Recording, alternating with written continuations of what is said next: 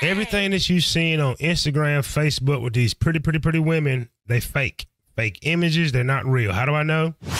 Here's the story from Business Insider. But what the hell, boy? An agency created an artificial intelligence model who earns $11,000 a month because it was tired of influencers with egos. What you see there is not a real woman. It's not a real woman. That is a computer-generated image. If you use a program like Dolly, type in what you want, it will give you real images. How do I know? I've used it, and you see it on this very channel. How do I know?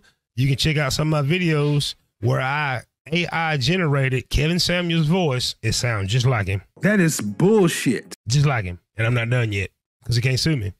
He can't sue me. What you see in there, ladies and gentlemen, that is not a real woman. That's supposed to be a Latina, whether she Mexican, Puerto Rican, whatever, Hispanic.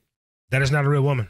Oh, my God. Aitana Lopez is an AI-generated creation by a Spanish agency that grew tired of booking real models.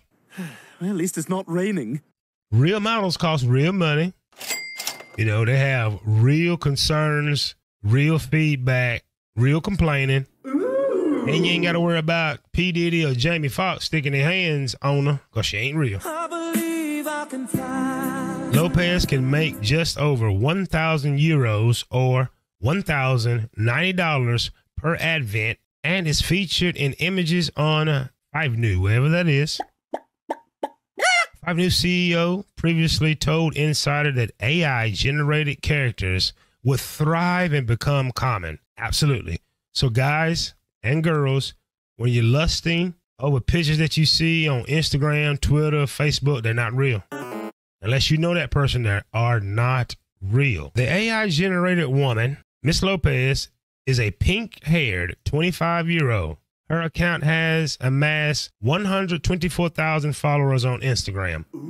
How many out of the 124,000, which I wish I had, wouldn't need a job, how many know that she's not real? It's a fake image. Next paragraph, very interesting. Cruz told Euronews decided to design Lopez after having trouble working with real models and influencers.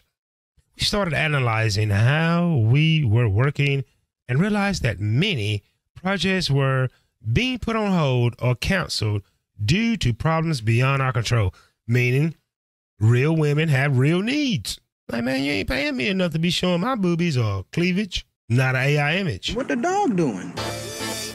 That way, that way, that way, that way, that way. So can I give it to you